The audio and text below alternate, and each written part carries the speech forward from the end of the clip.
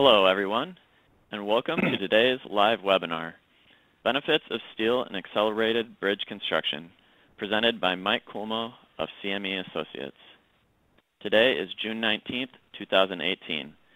My name is Nate Goner with AISC's Continuing Education Group, and I will be moderating today's presentation. I want to thank everyone for joining us today. We hope it's a valuable experience for you. I'm going to go over a few announcements and then we'll have our presentation. All participants for today's webinar are in listen-only mode. You may have noticed that you have two options for listening to today's presentation: listening through your computer streamed over the internet or listening through the phone line. This phone option is available throughout the presentation, so if you have any technical difficulties with the streamed audio, you always have the option to switch over to the phone. Although everyone is in listen-only mode, this live webinar will be interactive. You can submit questions at any time by typing them into the chat feature located on the left of your screen. We will answer questions live at the end of the presentation today as time allows.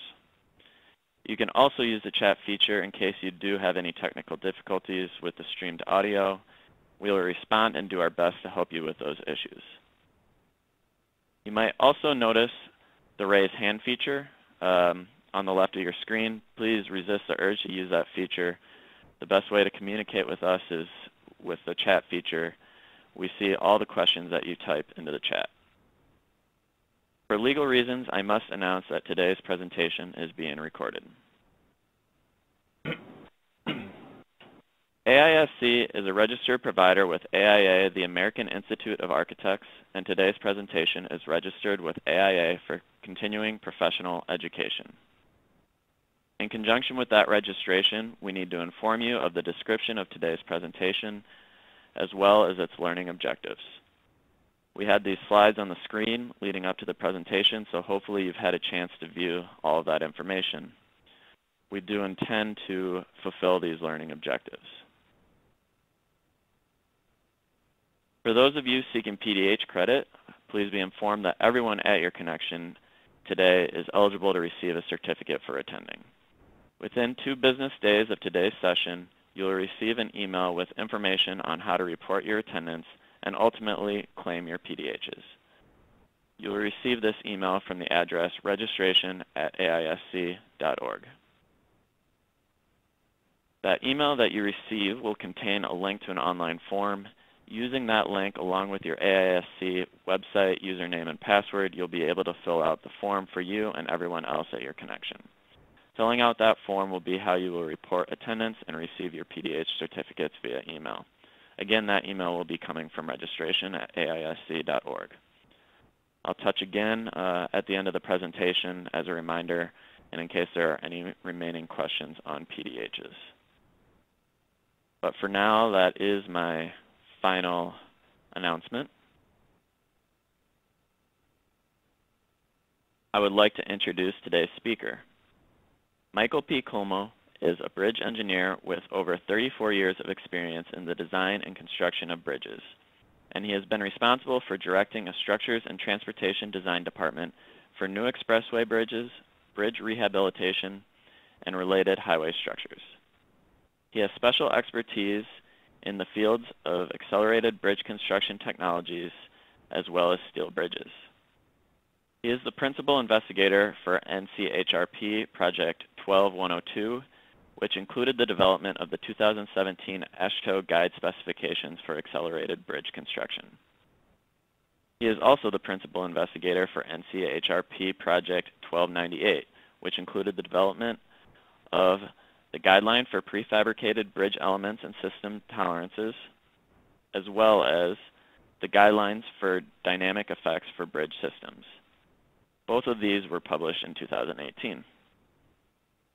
Mr. Kulmo holds a bachelor's degree in civil engineering and a master's degree in structural engineering, both from the University of Connecticut. He is a licensed professional engineer. Mike, thank you for being here, and I will now turn the floor over to you. Thank you. I'm here today to give a presentation entitled Benefits of Steel and Accelerated Bridge Construction. The, the portions of this presentation are culled from other presentations I've given, so if you see me speak at Accelerated Bridge Construction conferences, you may see certain portions of this might look a little familiar. However, as Nate just said, we're looking to include additional information that's a result of the NCHRP research projects that we recently completed, all dealing with accelerated bridge construction. So I'd like to bring everyone up to speed on what the latest is in these technologies, and really the biggest thing is how can we use structural steel to our advantage in the world of accelerated bridge construction. Often we equate accelerated construction with precast concrete, and hopefully today at the end of this training session you'll realize that steel has a very prominent role in the accelerated construction world and has definite advantages for certain situations. Current status of ABC in the United States is quite promising. ABC has become commonplace. If you asked me a question 10 years ago, I would have said ABC would probably be a novelty or maybe just a tool in the toolbox for bridge engineers to use to build bridges in certain conditions, certain situations. But really, the DOTs have really embraced accelerated bridge construction. A lot of prodding from Federal Highway, give them a lot of credit. But now ABC, virtually every state has an ABC program in place.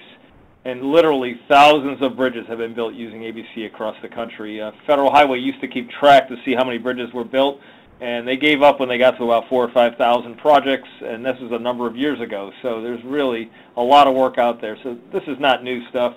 But our goal right now in the industry is to get people to be more efficient at what they do with ABC and to make projects more successful. Prefabrication is the key to accelerated construction. We'll talk today on different types of prefabrication that can be used.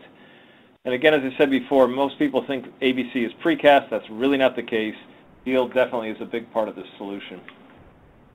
So why consider steel elements? Well, quite simply, concrete elements can get very heavy.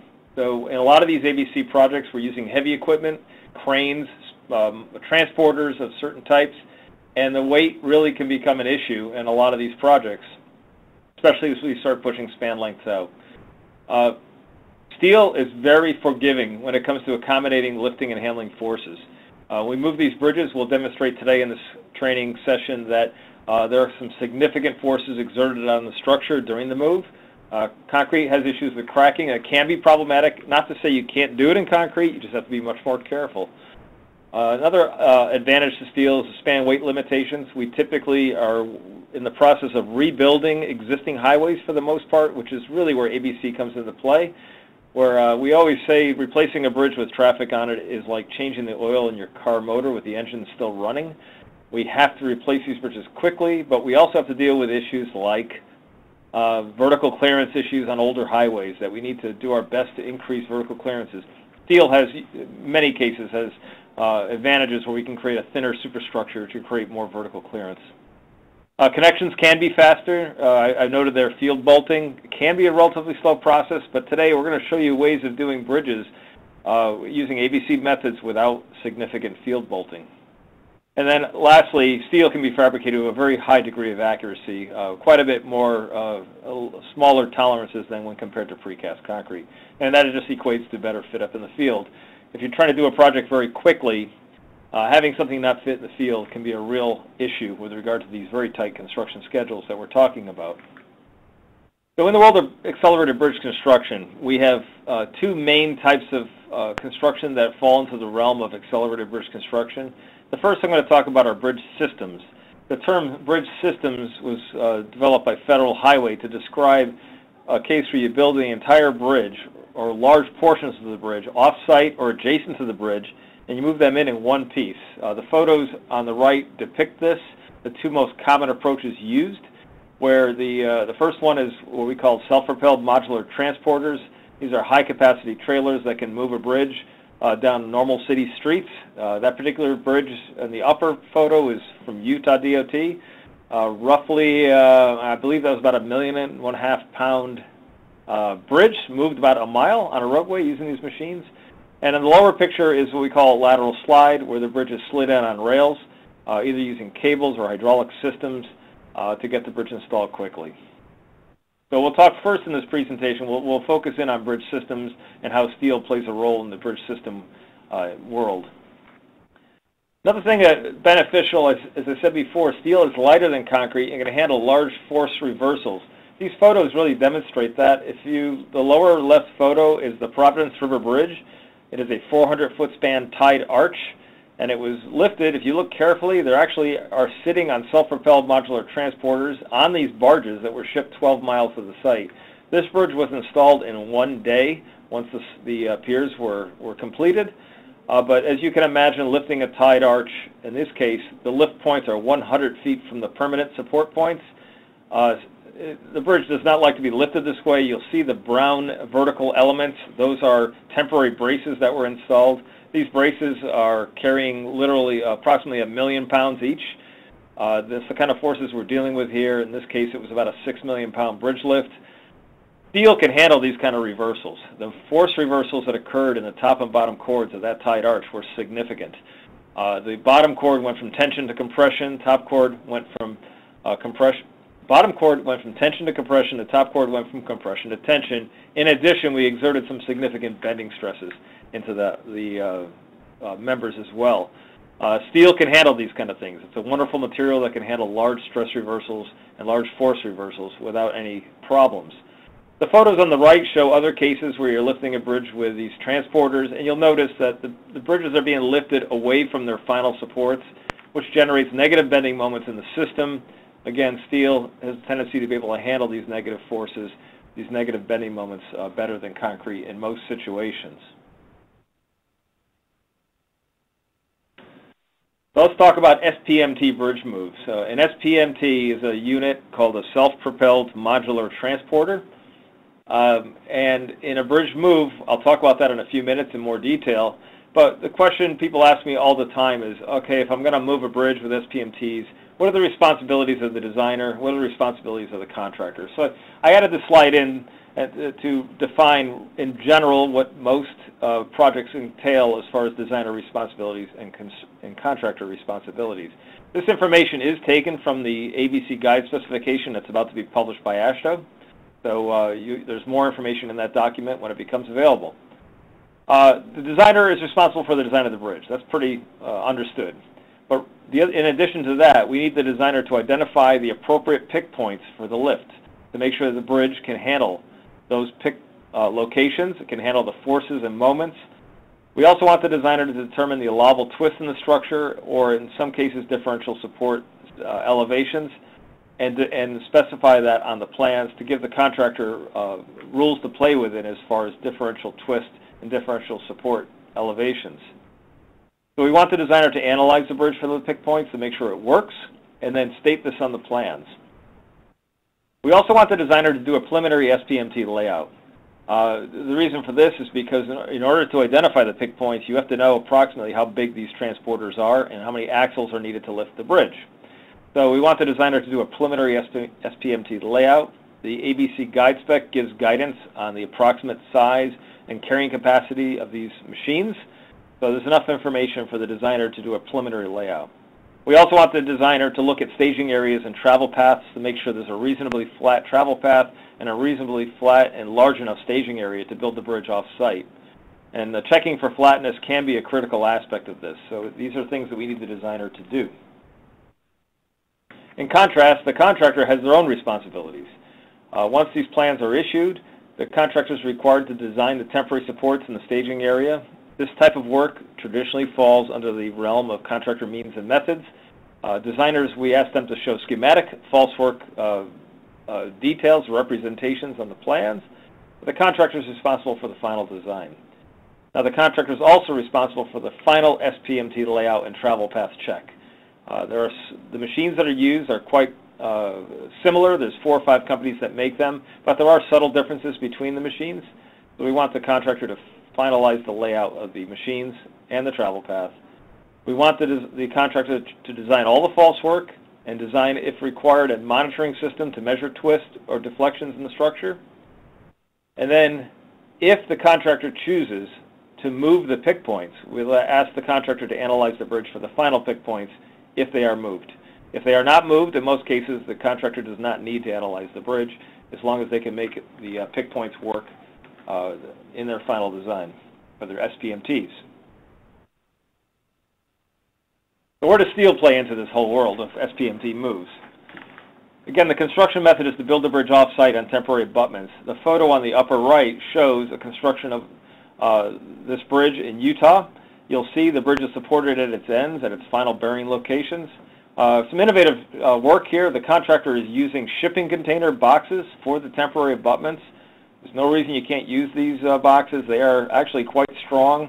They're designed to handle approximately 80,000 pounds of mass, and they stack them 8 or 10 high on a ship. So you do the math and realize very quickly these things have very high capacity for supporting vertical loads.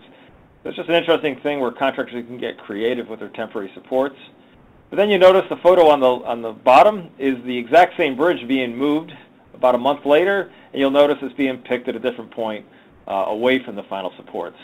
So that's the issue we need to deal with SPMT moves. When it's being moved into place and set on the new substructure, we have to make sure the bridges can handle these negative moments and will not be experience significant cracking. Steel is a big part of this answer. There are significant bending moments in the beams. Steel can handle the reversals of bending moments better than concrete in most cases.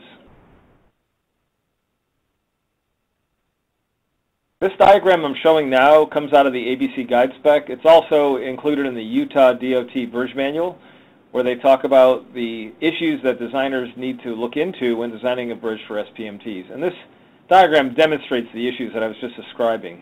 If you look at the top line, this is when the girder is sitting on its temporary supports and the deck is cast, creating bending moments in the beams, which is the center column. The forces in the deck, the moments acting on the deck, are zero at this point because the concrete is yet to cure and harden.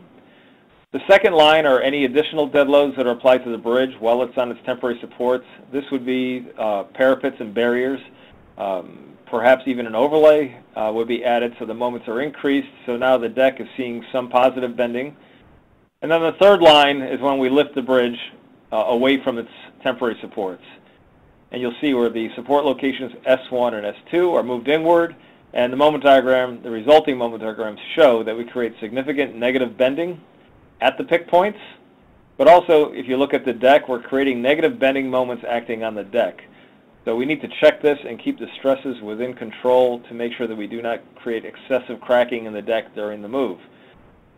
We completed a study for the Utah DOT looking at this, and our conclusion was that it was reasonable to assume about 15% of the span length where you should pick this bridge. So approximately 0.15 L is a good place to start for looking to pick the bridge.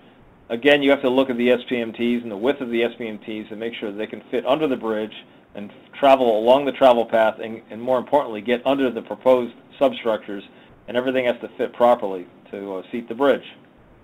The last line is important, though. As you see, after setting, once you set the bridge back down on its permanent supports, all the moments reverse again, and we're back into a situation where the deck is in compression and the beams are back into positive bending. Now, what does this mean? It means that even if a minor crack develops in the deck during the move, the cracks close after the bridge is set. We have experienced this in Utah, inspecting many bridges.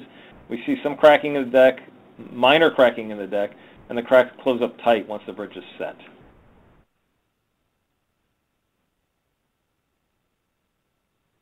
So, bridge systems with steel beams. One other effect that we have with steel when compared to concrete is the simple weight of the bridge. When you go to design an SPMT system, the number of axles is a function of the weight of the bridge. The recommendation in the ABC Guide Spec, we're estimating approximately 60,000 pounds per axle line. And we refer to these as lines in the business. And the diagrams, the three-dimensional graphic below shows different types of SPMTs. The lower photo is a 6-line. That's a single-wide SPMT with 6 axles. The reason why they're called modular transporters is because we can bolt them together and create modular, larger and larger vehicles. The middle one is a 12-line. That's 2 6-lines that are bolted together and interconnected with hydraulics. That is now 12 axles. And then you get to the back one is 12-line double-wide. You can bolt them side by side and end to end. So now we're looking at, in this case, 24 axles times 60,000 pounds per axle.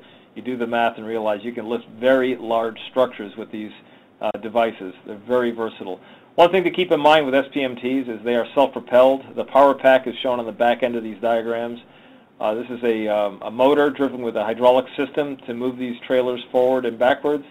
They can move all 6 degrees of movement. They can move X, Y, and Z direction. They can rotate. They can, all the axles can spin.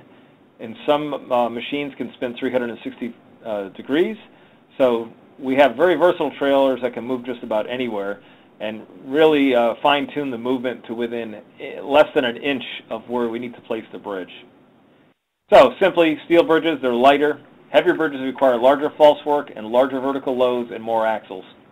Simple math will tell you that. Steel definitely has an advantage when it comes to that with regard to SPMT axle lines. So we get to NCIRP Project 12-98.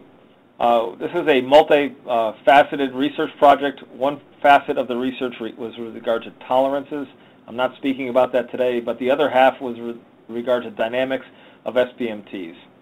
And the question that needed to be answered in this research was, we've seen a lot of bridge moves, and as the bridge moves down the road, engineers are constantly asking, well, what about bouncing? We hit a bump. What are the effects on the bridge? What kind of bending forces and are we imparting on the bridge during the move? And engineers were very concerned about bouncing. The idea of this research was to look at dynamic effects and to see what happens to the bridge and the false work during the move. Bouncing was a big concern, but the research team that we were very concerned with starting and stopping. And the reason for that was we had witnessed a number of these SPMT bridge moves. And the machines are not moving at a uniform, even pace. They start and stop continuously during the move. And every time the machine stops, the entire bridge system, you can see it waving back and forth up in the air. And literally, we were really not capturing that in the design of the false work and the design of the SPMTs. Not to be too alarming, though, because the experience of these companies that do these kind of moves, they had rule of thumb numbers that they were using. A lot of companies were using between 5 and 10% of the mass of the bridge and designing for a horizontal force is equivalent to that. We wanted to study that, though, to see really what was the dynamic effects of starting and stopping and going over uneven terrain. And the other thing we wanted to study is what was the effect of the weight of the bridge on the dynamics of the system. Would a heavier bridge be worse or better than a light bridge? So the research really was investigating all of these features of this particular type of ABC construction. So the team, we developed a hypothesis, and our hypothesis was that an SPMT bridge move was similar to a man-made earthquake. And the idea here is that the SPMT platform, the top of the SPMT, is the Earth, and it's experiencing accelerations and decelerations during the bridge move. And these accelerations and decelerations are imparted on the bridge and false work during the move. Now the other question is, well, how do we account for the stiffness of the bridge, like if you're designing a bridge or a building for seismic, and how do we account for the stiffness of the false work in the same manner? So our approach was to take various loads, place them on an SPMT with accelerometers mounted on the SPMT. And the idea, we looked at various loads to see if there were different dynamics for light bridges versus heavy bridges. And then we came up with a pattern of tests. We ran the SPMT and certain maneuvers. The idea behind these maneuvers was to look at all the typical maneuvers that we typically see with a bridge. Now, one thing we did do in the testing is we ran the SPMTs at fairly high velocity. The idea was we were trying to establish an upper bound for the forces that the bridge and false work might experience. You'll see from a video I'll show in a few minutes that we were moving quite a bit faster than you would expect to see a bridge move. These bridges typically move at slower than walking pace. We were going at a fast walking pace, which was the maximum speed for the units. So we measured accelerations, and then we determined the effective weight and stiffness on the system, and then did a lot of mathematics to come up with recommended design guidance. So here's the test setup. The photo here shows a 6-line SPMT. We went with 3 load configurations, 15% capacity, 25% capacity, and 50% capacity. Now you might say, why only 50% capacity? Well, that photo is showing with a 50% capacity weights. These are crane weights on top of the SPMT.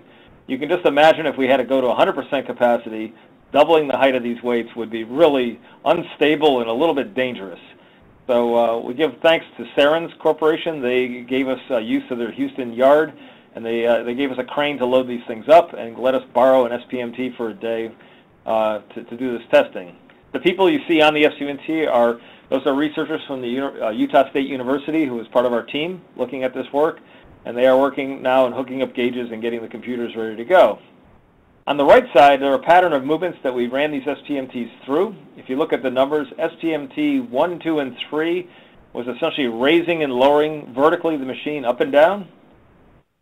4, 5, 6, and 7 were starting and stopping patterns. We ran the machine from a dead stop, the maximum speed, to a stop again as quickly as possible, and then repeated it 6 times. I'm sorry, not 6 times, 10 times.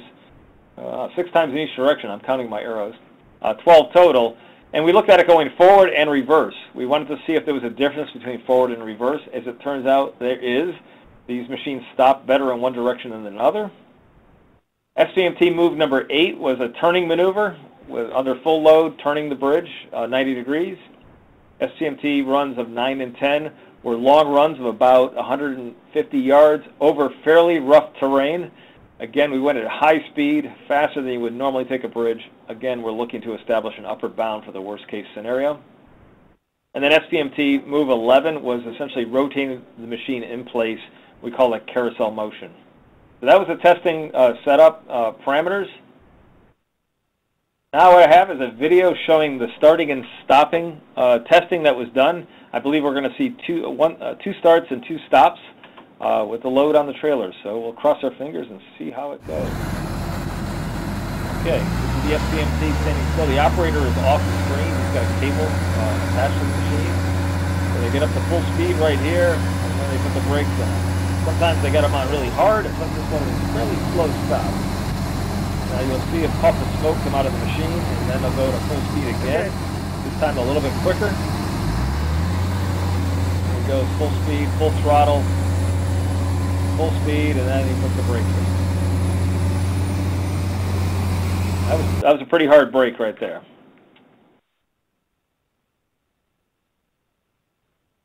So what do we do with this data? We took a lot of data. We took all the data from these bridge moves, went through a lot of number crunching, and again, I give credit to Utah State University for doing this work for us. And what we did was we developed response spectrum curves similar to what you would use for designing a building for seismic or a bridge for seismic. We have 2 different response spectrums we developed, one for vertical and one for horizontal accelerations. The values in these charts, we won't get into the details. The guideline we developed goes into much more detail, but we calculate a peak platform acceleration, and then the guidelines we show here that there's a plateau in the lower frequencies, or lower periods, I should say, up to half a second in the case of vertical, and then after half a second it drops off fairly quickly. So if you have a very flexible bridge, you can get reduced dynamic forces. And then for horizontal, you'll see out to 3 seconds we have a plateau, and then it reduces down from that. What we've realized through running some test numbers that in most cases you fall within that plateau. You're in that either less than half a second for vertical acceleration and 3 seconds period for horizontal. So what we've done in the guideline is developed simplified equations where you can simply just pick a number off a chart with going by the assumption that you're working in that plateau up on top. From there, we developed a method similar to the uniform load method in AASHTO for seismic to calculate the forces acting on the false work in the bridge. It's a fairly simple calculation. And we also then developed load factors, recommended load factors for analyzing the bridge for these dynamic effects. So where does steel come into play? What we did find out, though, is that the lighter weight on the SPMT, the accelerations do increase. Trucks, an SPMT is like a truck. It has brakes. The brakes have a constant force, a constant braking force in them. Heavier loads slow down slower, meaning less deceleration. Very lightly loaded trucks can stop very quickly. The reality of the case, it's not a big deal because in the reality of the case, we size the number of SPMT axles based on, we try to minimize the number of SPMT axles. We try to get it where we're trying to save money and have the fewest axles possible. So we tend to load these things up. So the percentage of load in the SPMT is really not a big issue.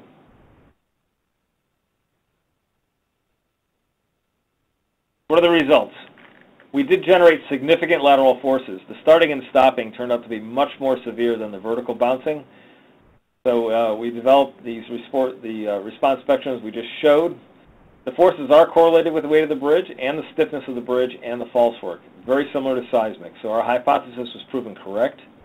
What about steel bridges? Lower weight reduces the number of axles, that saves money.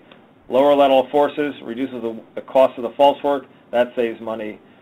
And the lower weight reduces the vertical forces acting on the beams and deck.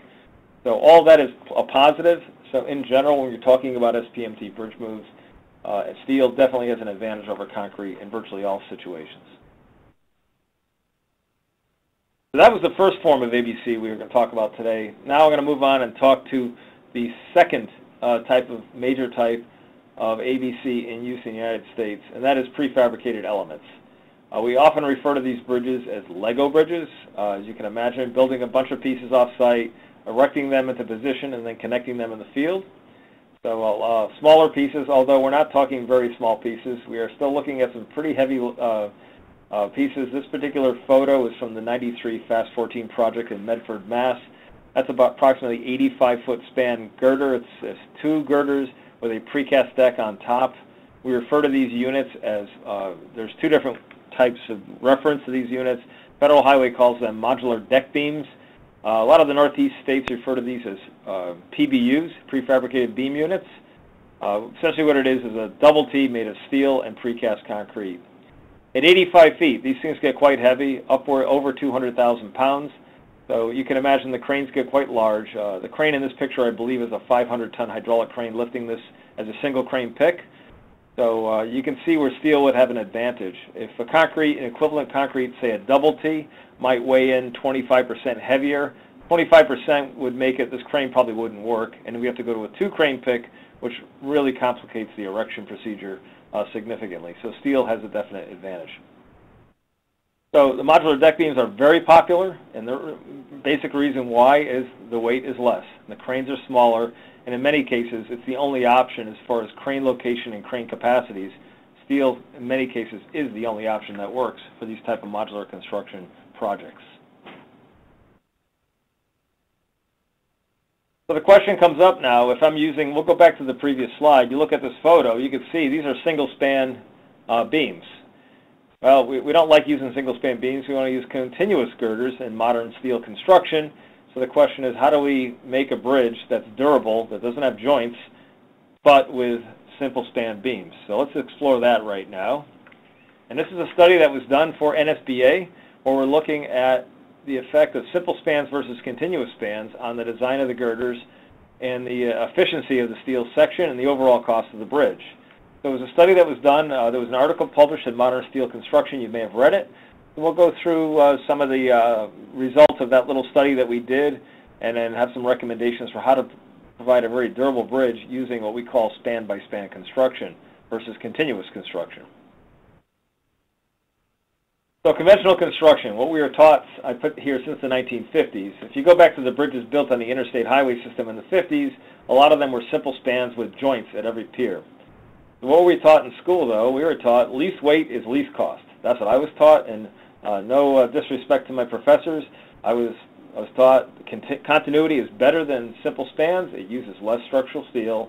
But as a bridge engineer, continuity eliminates deck joints at the piers and the associated deterioration that can happen. Also, continuity results in fewer bearings at the piers. So the question I ask, is this really true? Is it really true that continuity is the best cost, the least cost option for a multi-span structure? You know, the question I ask here is, what is the true cost of a girder? The true cost of a girder is a combination of several factors. Fabrication, obviously, is part of it. The weight of steel in fabrication affects the cost. But then we got to look beyond fabrication and beyond our calculator to say, what about transportation and erection? Continuous girders can be more difficult to erect. Continuous girders require field splices. They require time and sometimes temporary false work to support the girders during erection. And there's other items, too, that we need to consider in the design of a continuous girder with regard to cost. So we're going to take a look at that, and our suggestion is we should take a look at the total cost of the bridge, not just the weight of the steel that we were taught in school. So what about bridge joints? I mentioned before the 1950s, we designed bridges, our predecessors designed bridges with joints at each pier. The expansion joints are placed primarily to accommodate thermal movement in the bridge. Bridges, unlike buildings, are exposed to significant temperature variations, typically in the order of 130 to 150 degrees. The rule of thumb, at least in my eyes, my calculations say that a 100-foot long bridge will change length about 1.25 inches over the year. That's significant movement, and so the old engineers in the 1950s put deck joints in to accommodate these thermal movements. The fact with deck joints is they leak a lot. I've challenged my staff to say, if you can come up with a bridge joint that can last 10 years and not fail and not leak, you'll be a millionaire, because deck joints, there are some very good deck joints out there. They're very expensive and they don't leak. But to get a cost-effective deck joint, it's hard to find a good cost-effective deck joint that doesn't leak. So I put down here, and this is my opinion, but I think a lot of people share this opinion, that leaking deck joints are the #1 cause of bridge deterioration in the United States. So we always want to eliminate bridge deck joints. They are problematic to the extreme. The photos shown on the right are a picture of a bridge in Massachusetts, several different piers. You'll see in the upper picture, you see a lot of corrosion of the beam ends, and also quite a bit of corrosion of the bridge pier underneath. The photo on the bottom, you can see the actual web of this girder has crippled. There was over 75% corrosion in that web, and it crippled down because there was not a bearing stiffener. We can't have this. We need to have bridges that function better than this and provide a 75-year life without significant maintenance. These two bridges shown here in these photos were probably built in the mid to late 70s. They're not that old. They're too young to be experiencing these kind of problems, so we need to get rid of bridge joints wherever possible. Now, up until now, continuity has been the approach taken. So let's take a look at what other options we have.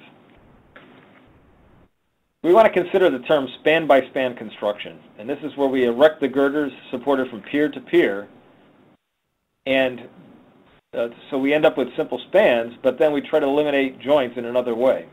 So the question is, pre-stressed girders. Designers almost always use span-by-span construction, and because splicing a concrete girder is more difficult than, say, splicing a steel girder.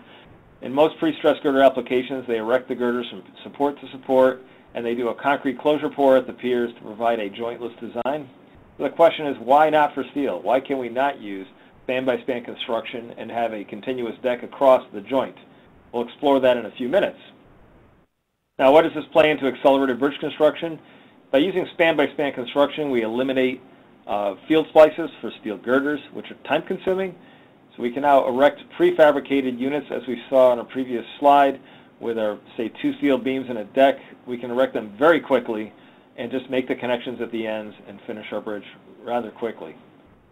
So we want to take a look at this as well. How can we make this work? This is a photo of a project, the same project we mentioned before in Medford, Massachusetts. This was a project called the 93 Fast 14 project, a project that we had a pleasure of working on. Mass DOT challenged us to replace 14 bridges in 10 weekends. We were given 55 hours on weekends to close the highway down and replace a 3- and 4-span bridge in 55 hours.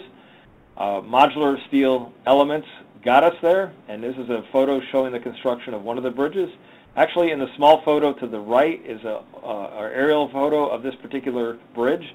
It's part of a large traffic circle, and you'll notice there are actually 2 bridges at the traffic circle, one on each end. I'm going to be showing you a video in a few minutes, and the video, the key thing to understand on this video is that we're showing construction of one of the 2 bridges in the video, but during that weekend, the bridge on the other side of the traffic circle was also being replaced on the same weekend. So we replaced 2 3-span bridges in 55 hours using modular elements. So take a look at the video. I hope this plays well. If not, I could talk through it. So this is showing construction of the bridge starting on Friday night. The traffic has been diverted to the other side of the highway, and this company is tearing the bridge apart. You give a contractor space, they can tear a bridge apart very quickly. This is Friday night. The deck, another nice thing, when you have a deck that's deteriorated, it comes apart really quick. Here's a case where it's probably 3 o'clock in the morning, the deck is already off the bridge. They started at 9 o'clock at night. The beams are they're taking the last few beams out right now, and right about now, all the girders and the deck are gone. Now they're just cleaning up the site. The sun is starting to come up at this point. It's Saturday morning. If you look off in the distance, you'll see the prefabricated beam elements on trailers. The first crane's being assembled on the far side, approximately a 500-ton crane. The second crane is setting up down below. Now we're looking at probably 9 o'clock in the morning. Unfortunately, it started to rain at this point. Still not a problem. We move forward. And pretty soon you'll see the first piece go in right now in the far span. And there they go. There's 6 pieces in a cross-section. The crane on the far side was done probably by 1 o'clock in the afternoon. He's already packing up and he's about to pack up and leave. The crane down below is erecting the end span and part of the center span. Again, these pieces are very heavy. At about halfway through the afternoon, the crane had to break down and move back about 30 feet because they couldn't pick all the pieces from one location. But as you see, he's now completing the construction of the spans. He's got 2 more pieces to go in. And then the ants show up to do the closure pours. They're putting reinforcing and formwork between the units to be in preparation for concrete pours. We developed a very high strength concrete mix here. We developed a mix that has 4,000 PSI in approximately 4 to 5 hours. Very expensive, very high performance mix. Worked great. So here they are. Now we're looking Saturday night. The first concrete starts being poured about midnight, and I think that'll happen any second now. And right about now, the concrete's going in the first joint. They were pouring the higher strength concrete from about midnight till about 10, 11 o'clock in the morning on Sunday. You can see there was a light rain falling at this time, which actually was beneficial for the setting of this concrete. And there we are getting close to 11 o'clock in the morning on Sunday, and the final concrete is in the hole. And now we have a time we're just waiting for concrete to gain strength. So by mid-afternoon, this concrete now has enough strength to drive trucks on it. You'll see the first trucks will appear on the bridge, and right now they're working on the approaches a little bit. You'll notice there are no parapets on this bridge. We put temporary Jersey barrier in the shoulders, and the parapets were built after the weekend closure. But here we are now, mid-afternoon on Sunday, and essentially the bridge is complete. They spent Sunday night doing more prep work on the approaches, but in 10 weekends, every weekend they finished the bridge in 55 hours and reopened. As a matter of fact, most weekends they were finishing in under 48 hours. So that's a way you can use modular steel elements to build a bridge very quickly. And these are not small bridges. We're looking at 3-span bridges carrying 4 lanes of interstate highways. So these are not little single 2-lane bridges out in the country. These are significant interstate structures. So what about deck joints? As I said before, we don't want to have expansion joints on our deck. But how can we use span-by-span construction without deck joints? Well, one option we have is a concept called simple for dead load and continuous for live load. This is where we make a connection, essentially a moment connection at the pier.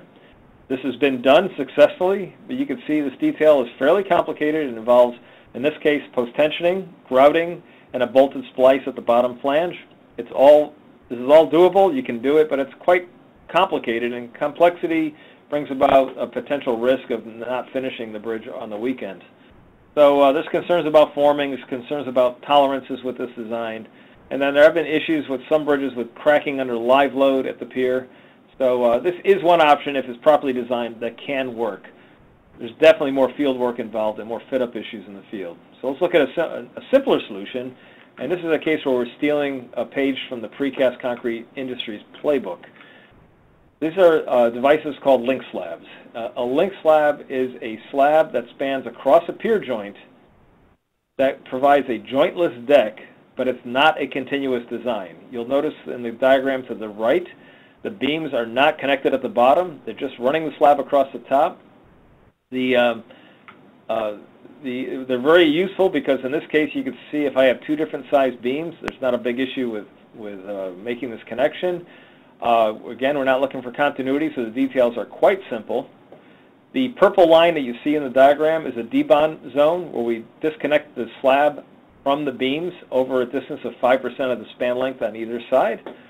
And so for a short distance, we debond the slab, which essentially softens up the slab and allows it to accommodate end rotations without cracking. It's a pretty cool idea developed in the precast concrete industry that is definitely applicable to the steel industry as well. We'll get into a little bit of the theory. This was published in a paper. This is not new technology. Published in a paper in 1998 in the PCI Journal. Again, it's a concrete industry development. Basically what we do is we calculate the end rotation of the girder, mostly live load, and then we can calculate the bending moment being applied to the link slab caused by the end rotation. This is a fairly simple equation. It's not rocket science here. The key thing I always like to point out in this equation is the fact that, hold on, I'm gonna get my pointer out here 1 second, bear with me, is this term I. That is the moment of inertia of the link slab in the transverse direction. It's 1/12 BH squared, BH cubed, I should know that, 1/12 BH cubed. So the reason why I point that out is many designers, when they go to design this type of connection, want to be conservative. And conservative means I'm going to beef up the connection. I'm going to make that link slab thicker. If you recall the previous detail I showed you, the slab was the constant thickness across the joint, the same thickness as it would be on the main span, which is typically around 8 inches. So if I'm a designer and saying I want to really strengthen my link slab, I'm going to go to, say, a 16-inch thick link slab. I'm going to double the thickness of the slab. If I double the thickness of the slab, I increase the bending moment acting on that slab by a factor of 8. It's h cubed. So by making the slab twice as thick, I increase my moments by a factor of 8, which actually will lead to more cracking than if you kept it thin.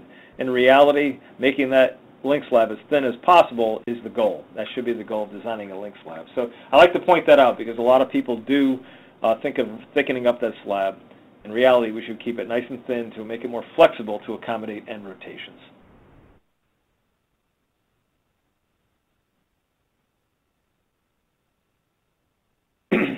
Okay, what about skew?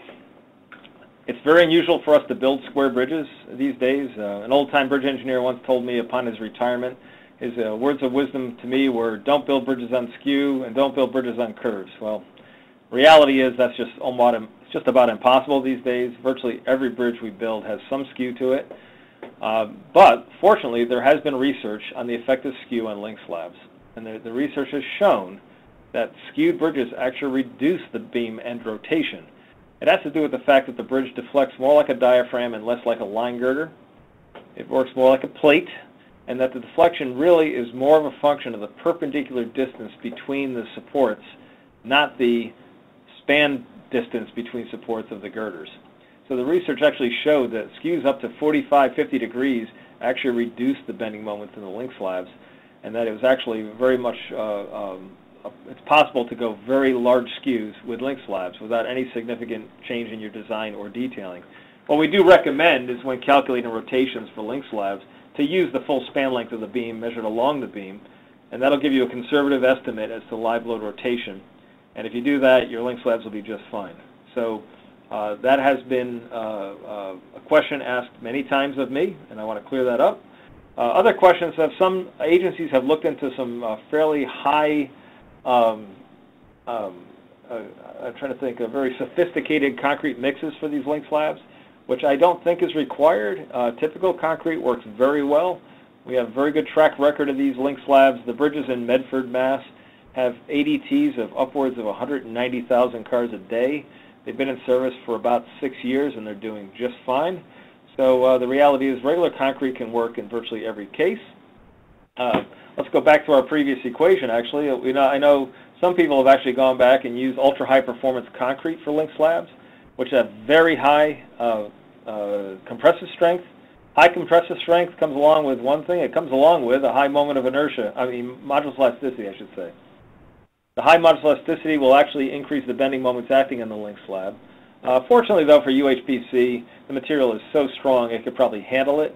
It's awfully expensive material. We have found in our experience that link slabs made with regular deck concrete function just fine. So other uses of link slabs or similar to link slabs have been around for years. Jointless decks are not new. They've been very common in the precast industry for over 20 years. I know for a fact, I've discussed this with engineers in Texas, at Texas DOT. They've been running the slab over piers without a specific link slab design for years. They refer to this as a poor man's continuity detail, where you essentially just run the slab over and just don't think about it. Just build a bridge, and they've had very good luck with that. For many years, they've had very good performance.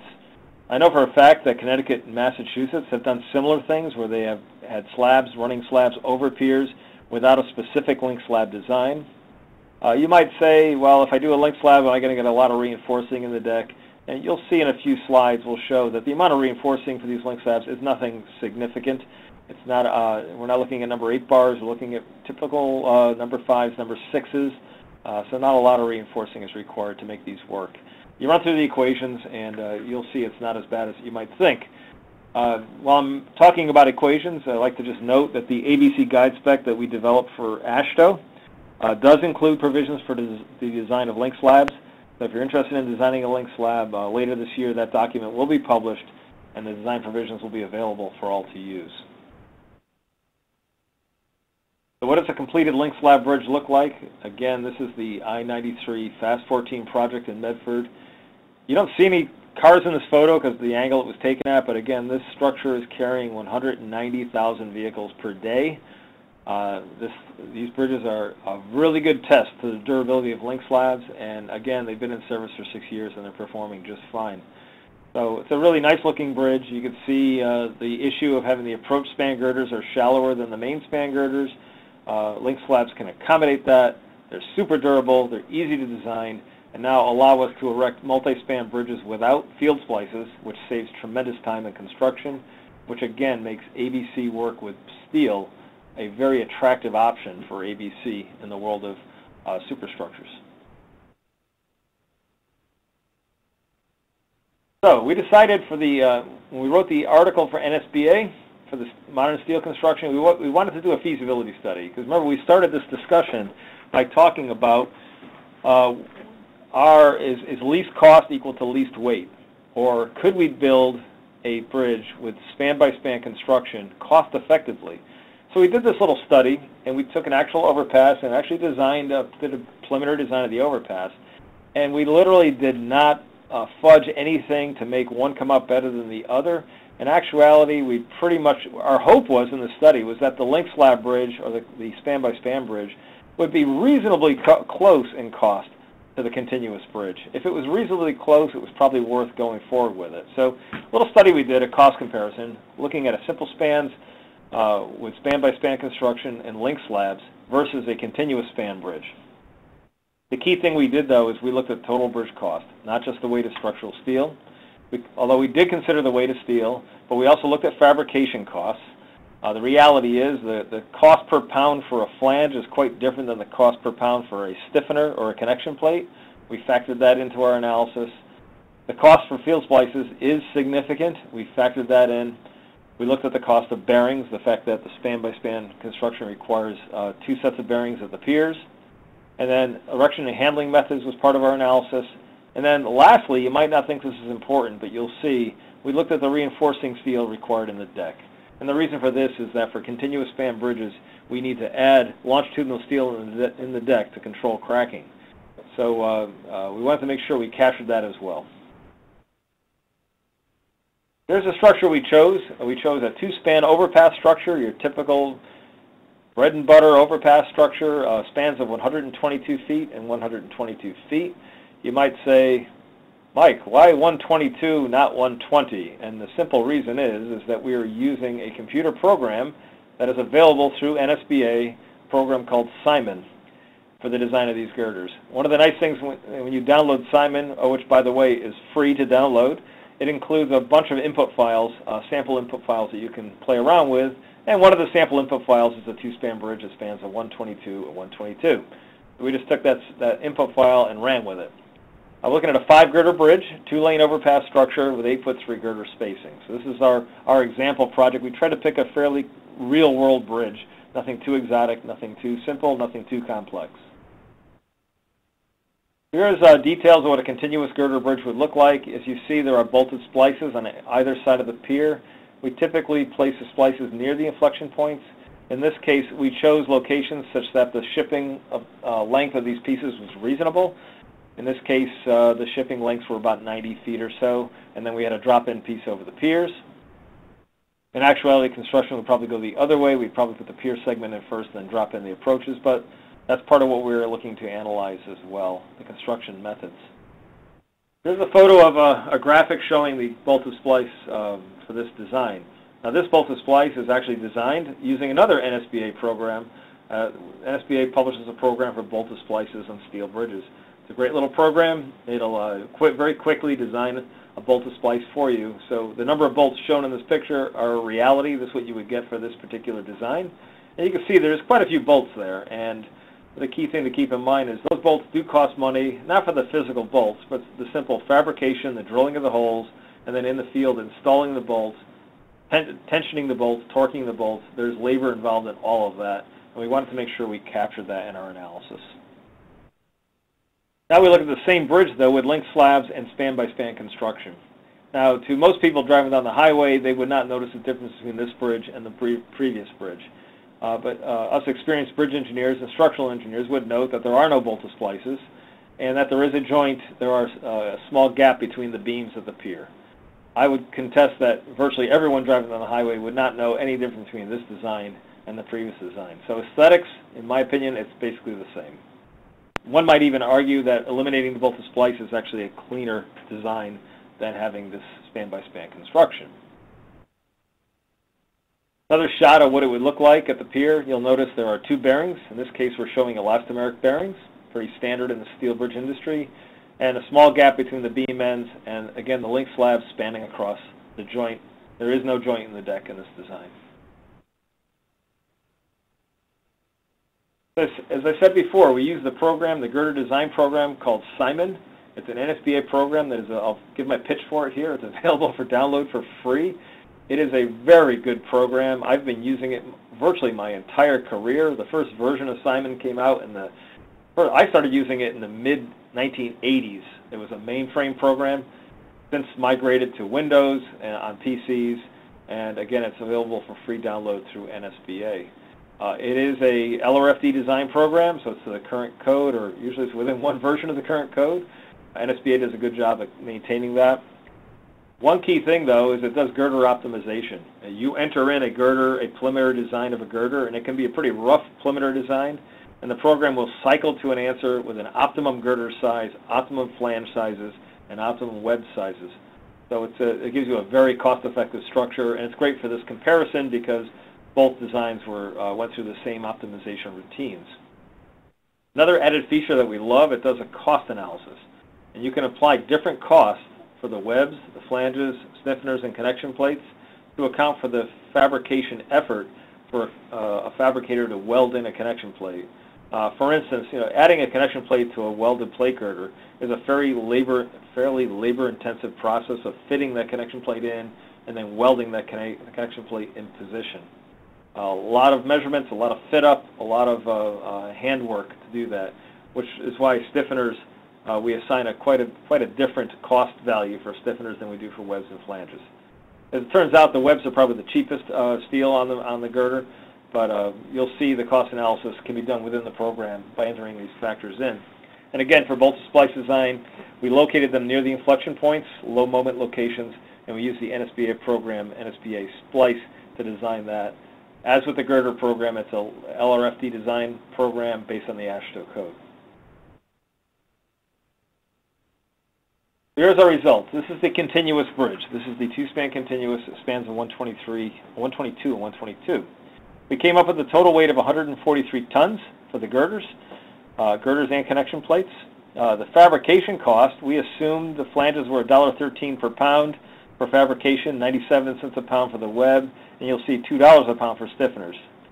So we end up with a total cost of $310,635. Now, I have a note on the bottom, and I can't stress this note enough. Costs vary greatly by region. Bridges in the Northeast tend to be quite a bit more expensive than bridges in other parts of the country, so please, we're looking to do a comparison here. Do not take these numbers as being this is what a bridge will cost in my neck of the woods. It varies quite a bit, and the cost variation is due to a number of factors, but again, we're looking for just to be consistent between these two designs to compare one cost to another. So please, don't freak out when you see these numbers. Like I say, if you're in Texas, you'd think these numbers are ridiculously high. If you're in New York City, you would think these numbers are ridiculously low. So just take it for what it is. It's a comparison. On the right is the output from Simon, showing the weight of all the plates and showing the cost factors. And then at the bottom, it gives you the estimated bridge cost of $310,635. And again, this is for the continuous girder design.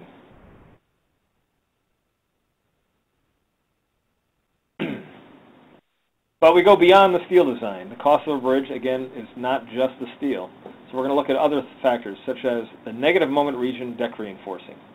When you design a continuous bridge, you need to add significant reinforcing in the deck to control cracking. And we're talking, in this case here, a recommended 9.55 square inches of rebar per beam. And now we're proposing in this particular design of running that through the entire negative moment region. You can reduce the length of that in the AASHTO code. You can actually do calculations and go allow some of the portions of the near the inflection points, you can allow that to go without additional reinforcing. But for this design, we went a little conservative and added a negative moment region of 74 feet. So with all these bars in the deck, we come up with a total weight of reinforcing needed is 12,000 pounds. Now we're using a cost factor of $2 per pound. Again, I'm using that as a northeast factor, which is consistent with the cost that we used in the previous slide for the steel. So we come up with an extra cost of reinforcing of $24,000. Now let's take a look at the bolted splice. Using the NSBA splice program, we designed the splice and we come up with 116 bolts per girder. So there's quite a few bolts involved. We made a phone call to a national steel bridge fabricator and got a ballpark estimate for what is the cost of a bolt in a bolted splice. And the recommendation for this study was to use $50 per bolt. This is a few years ago, so it might be a little higher now. But as you can see, it's significant. A bolted splice costs almost $6,000 per splice. What's shown down below in this graphic is the actual output from the computer program, NSBA Splice. And it's a great program, very easy to operate. You can generate these splices designed according to the LRFD code very quickly. I should note the LRFD code changed, the design for bolted splices changed recently. I believe the NSBA program has been updated to the current code. If not, it will be done shortly. I think it has been done. So it's a very good program, very quick design, very accurate. So I'm giving my pitch for the program. But really, for this study, the answer is really how much does it cost to do a bolted splice? In this case, it's almost $6,000 per splice. Again, costs vary widely by region. So let's look at the total cost for the continuous bridge. Steel cost was $310,635. Additional deck reinforcing, approximately $24,000. Bearings, we used a number of $300 per bearing, so we end up with $4,500 for bearings. The bolted splice, there's 10 bolted splices in this bridge, $58,000 in splices. And then we threw in a number for shoring towers. We're assuming we might need 2 shoring towers, 1 at each splice. They're relatively cheap to build, but we're carrying a number of $20,000 for shoring. Because in many cases you can't, well, most contractors will choose to have a shoring tower as opposed to doing a flying splice in the air, which really ties up a crane quite a bit of time. But we threw a number of $20,000 in. Again, this study was a general study. Every site will be different, and you can be more specific about your analysis. Our goal here is really just to see what is the relative cost difference between continuous bridges or span-by-span construction with link slabs. Well, let's get into that now. Now we're designing 2 simple spans at 122 foot each with a link slab. So the design of the girders, when you use link slabs, the design of the girder is as if it was a single span. You neglect the bending moments in the link slab. It's essentially a simple span bridge, very simple design. We're using the same fabrication cost of $1.13 per pound for flanges, 97 cents per pound for webs, and $2 per pound for stiffeners. So with this, we get a total cost of $381,696. Again, costs vary widely by region, so do not take these numbers as specific to your region.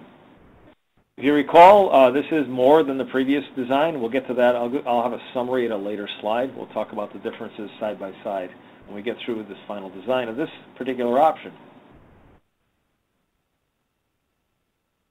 Talk about link slab reinforcing. As you recall, we had 12,000 pounds of reinforcing for the continuous design.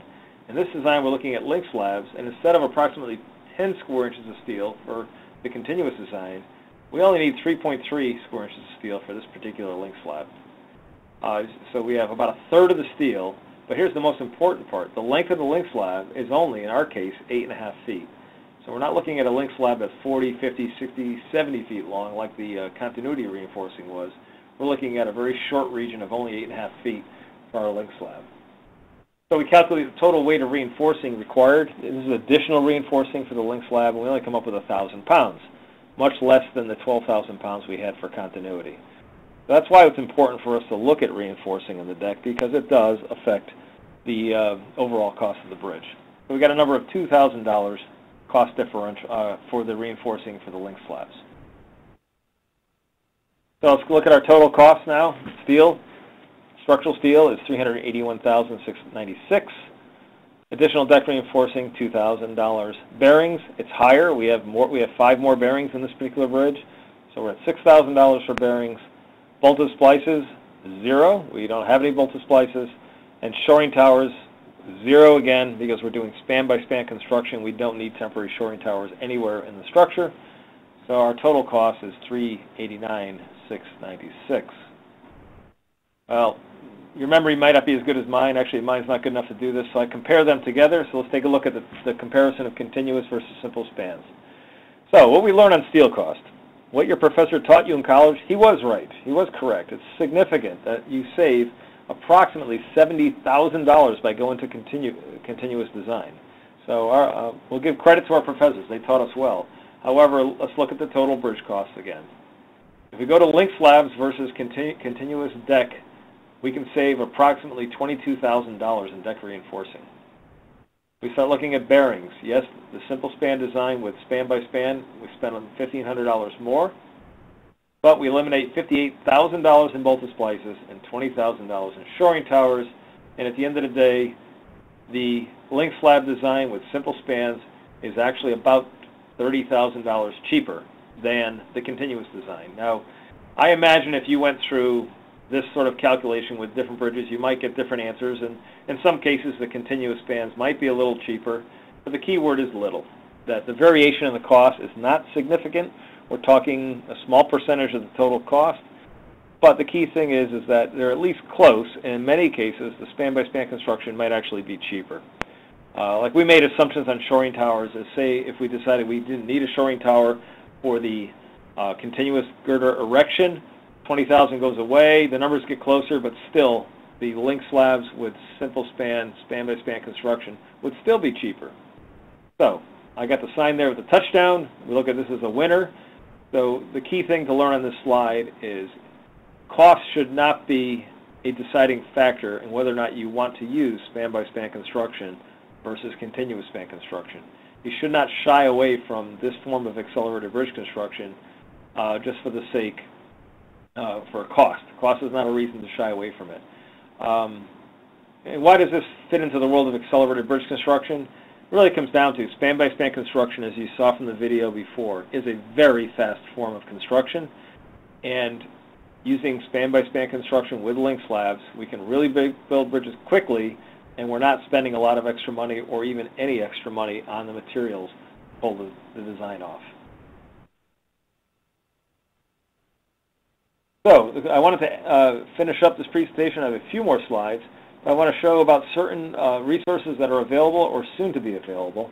This particular document right here is the proposed guidelines for dynamic effects for bridge systems.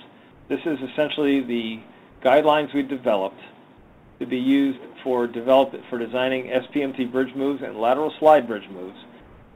These are equations for designing for dynamic effects. This is the results of NCHRP Project 1298.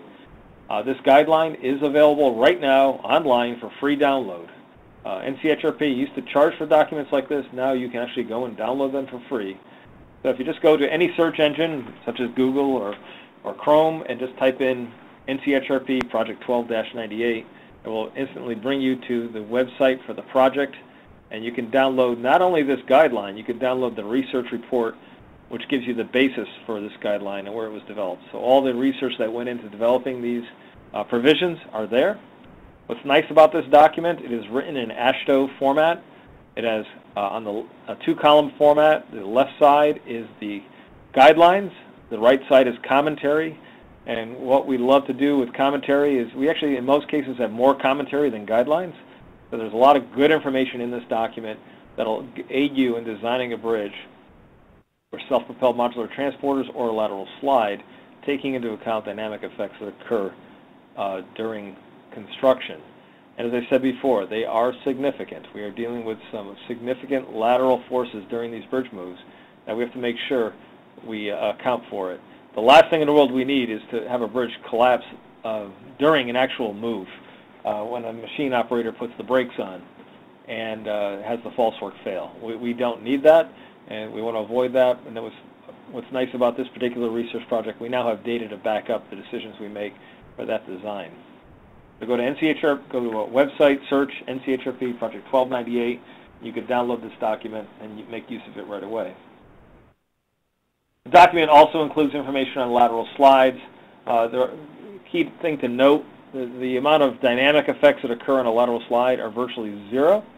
What we did study in this was look at different systems for sliding the bridge with regard to friction, of sliding the bridge on either rollers or in some cases slid on sliding bearings. We did some research with the help of Utah State University. Again, we actually tested different devices for sliding bridges over to get the actual forces required to move the bridge. A very common way of moving bridges is sliding bearings with Teflon bearings. And the most popular form of lubricant that they use for Teflon bearings to date is dishwashing soap. Dawn dishwashing soap seems to be a very popular brand.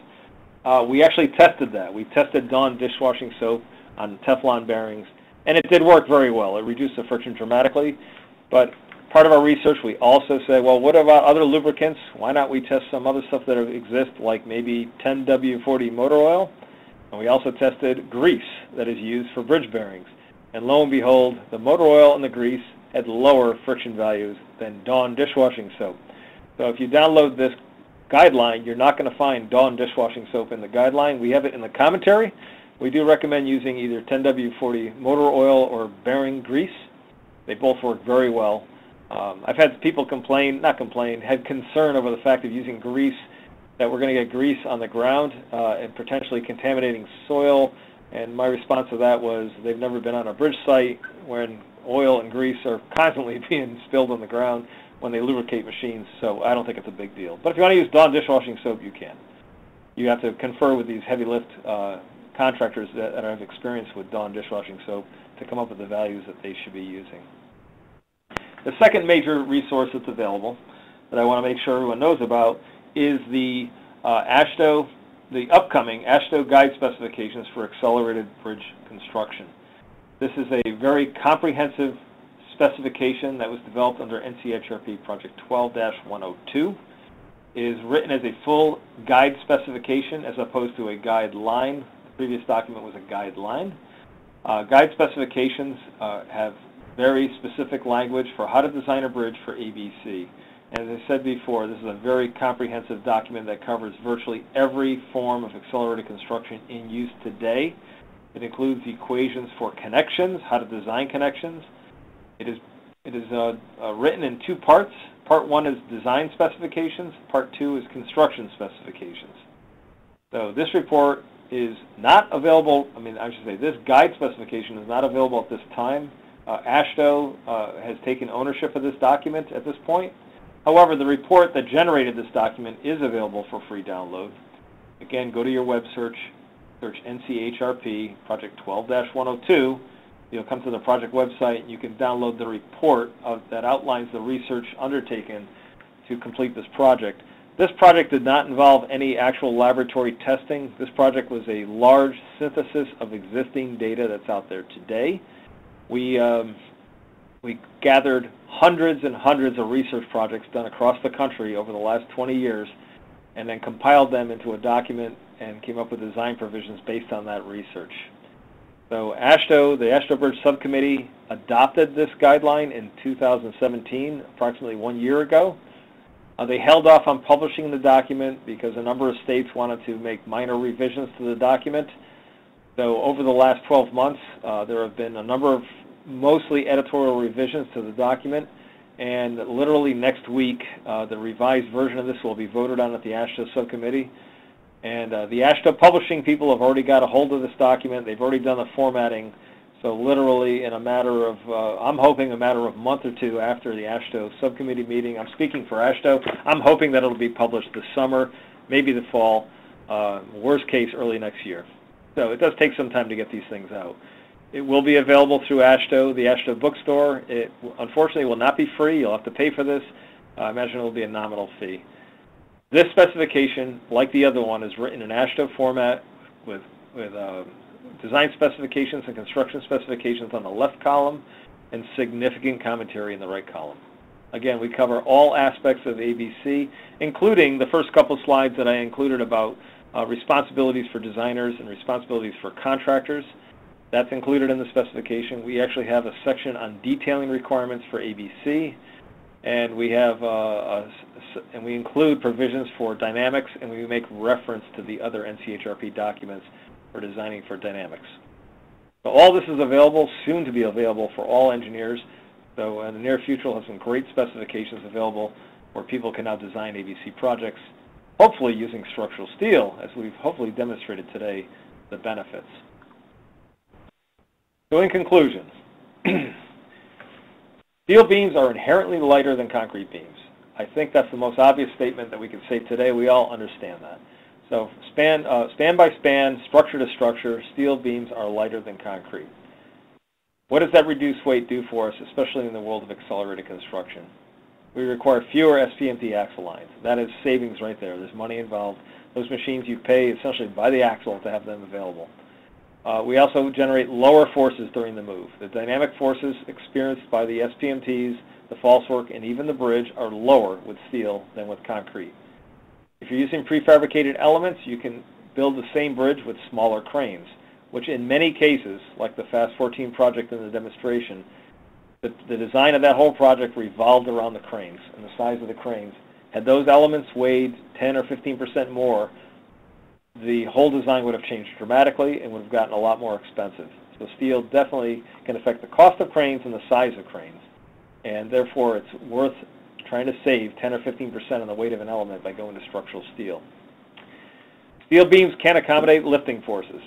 We hopefully have demonstrated in this presentation that there are cases in ABC where significant negative bending moments are applied to beams, or in the case of the Arch Bridge in Providence, significant force reversals during the lift and move. Concrete can handle that, but steel can handle it much better. We have much more flexible material and resilient material that can handle these reversals. As we all know, concrete's very good in compression, but not so great in tension. Steel is great in both tension and compression. Let's take advantage of that. Lastly, span-by-span construction works well with ABC. We can build a bridge in a weekend using span-by-span construction. Link slabs are the key. We can do simple designs, link slabs, very durable, very easy to build, cost-effective, jointless bridge that will last 75 years, at least 75 years. So that's definitely an option that we should be considering. And these modular steel beam units are very versatile and very feasible. A number of these bridges have been built in the Northeast and around the country now. I've heard of projects in Tennessee and further out where these are becoming very popular form of ABC construction. And the conclusion is weekend construction is very reasonable, especially with steel elements and steel beams. With that concludes my presentation. I'll turn it back over to Nate, and we'll be happy to answer any questions you might have. All right, Mike, thank you very much. We do have some questions that we've received from the audience that we're going to get to, but first we're going to walk through a couple of interactive polling questions to make sure that the audience has grasped some of these key concepts. So the audience can feel free to participate by clicking on their screens the correct answer to this question. The first question is, what can be done to offset the extra cost of simple span construction? Is it A, eliminate bolted splices, B, eliminate temporary shoring towers, C, reduce reinforcing reinforcing steel in the deck, or is it D, all of the above? Again, the question is, what can be done to offset the extra cost of simple span construction? So Mike, the answers are coming in, and I'm going to close the poll here. I can see the results. And it looks like the audience feels overwhelmingly that the answer is D, all of the above. Did they get that question right? The answer is the audience was overwhelmingly paying attention. Yes, that is the correct answer. All 3 items, save on all 3 items. And this is the cost, we're offsetting the cost of the extra steel and the girders with simple span construction. All right. One more interactive polling question. What makes steel an excellent choice for ABC? Is the answer A, reduced weight for shipping, B, reduced shoring and lifting costs, C, steel accommodates lifting stresses, or is it D, all of the above? Again, the question is, what makes steel an excellent choice for accelerated bridge construction? And we're going to go ahead and close the poll. And in this case, it seems like we have a unanimous answer. Again, our students have paid attention. The answer is D, all the above. Steel is excellent for all the reasons noted here in this A, B, and C. So all the above is the answer. All right. Good job, everybody. So we'll go ahead and move forward with some questions that have come in from the audience. First question comes in on the link slab design, so I went to slide 35. Okay. And the question is, do you have any ideas of references for link slabs on SKUs, or is there anything else you can comment on regarding link slabs on SKUs? Yeah, off the top of my head, I do not, but there are references. When the AASHTO guide specification is published later this year, part of that publication includes references, and we do have the references for those studies that were done. I believe they were done by in Michigan and Western Michigan University. This is off the top of my head. I think that's where it came from. Did the research. They've done a number of research projects on link slabs in Michigan. So, but when you get the AASHTO document, it'll be in the reference section. The particular provision on link slabs will reference that research project. And by and large, these research projects are available online. You can download them. All right. The next question is also on link slab usage here on slide 36. The question is, what type of concrete was used for overlay on finished deck in these bridges in Massachusetts, Connecticut, and Texas? Good question. The answer is different for each state, but I'll start with Massachusetts and Connecticut. The Northeast, we have a fairly consistent use of bituminous overlays, asphalt overlays in the Northeast. We typically use a waterproofing well, we don't typically. We demand that we use a waterproofing membrane between the overlay and the concrete deck. The quality of the membrane is critical to the performance of the system. I'm a big fan of asphalt or bituminous overlays. They're also very good when you're using ABC and modular construction, because even at your best efforts, you're going to end up with a deck that's not perfectly smooth. You can diamond grind decks to make them smoother, but what the asphalt overlay does for you, it allows you to have a very smooth riding surface. It's your last adjustment of tolerances when you put that asphalt down. Now, I know a lot of states are using bare concrete decks, and that can be done too. You could use a concrete overlay over a link slab. I don't see any reason why that wouldn't work as well. Just to compare, though, a few years ago I was speaking overseas. I was in Stockholm, Sweden, actually, talking about accelerated construction. It was kind of like the ABC Olympics. There was somebody there from every country that does ABC, and it's virtually all the European countries, and I was there representing the U.S. And I was showing pictures of deck replacements using precast concrete, and the question was asked to me of why we were replacing bridge decks in the United States. That they said their bridge decks were lasting the life of the structure. And I said, well, what do you use for protection? And they all unanimously said they use membrane waterproofing systems with asphalt overlays have been standard for many, many years in Europe. So they've got good track records with it. In Connecticut, we've been using asphalt overlays with membranes since the 1960s. We've had very good performance here as well. So I encourage engineers to consider asphalt overlays on bridges for ABC projects where you're not going to get the most smooth bridge in the world because of tolerances. But if you want to have a concrete deck, you can diamond grind these decks. That'll work. Or if you want to use a concrete overlay, you could do that as well, a thin concrete overlay. Or you can do what Utah does, is they diamond grind and they put a thin polymer overlay, about a 3/8 of an inch thick. So they all work. It really doesn't affect the link slab performance. All right. The next question, also related to link slab usage, is, are joints typically introduced in the concrete barrier walls when link slabs are used? That's a great question. The answer is yes, you should put a joint in the barrier wall at those points because you are having a lively rotation occurring at that joint. So if you look at the photo, thank you, Nate, for bringing up this photo. If you look carefully at the pier, there's a tree in the way on the near pier, but the far pier you'll see there is a joint in the parapet right over the link slab. So we would recommend having a joint in the barrier at that point too. What's typically done on the northeast with that joint, the inside of that joint is usually caulked with a silicone sealant to prevent water from going through that joint. So as far as long-term maintenance, that caulking, maybe every 20 years or so you may have to replace it, but it's a simple caulking of a joint. It's not a reconstruction of a bridge joint. So yeah, good question, and I'm glad it was asked. You should put a joint in the parapet. A question about the cost comparison that you did between continuous spans and simple spans. Question is, what about costs, erection costs associated with crane usage, especially for the span-by-span case? Are they included in this cost comparison? Yeah, that's a good question.